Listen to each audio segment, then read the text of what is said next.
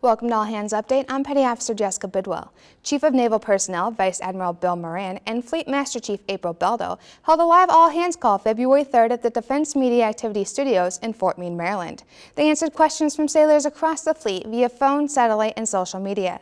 One of the hot topics was the Navy's plan to recruit and retain women. The total number for when you put all of our officers and enlisted together is about 17.8% of our force is female. Not enough in my view, and we're trying to bring in more. We actually bring in between 23 and 25% women in the enlisted and the officer communities today. And that's a far better place than we were 10 years ago, but we're still trying to continue to attract the highest quality young women that are coming out of high school and colleges. To watch the all hands call, visit Navy.mil.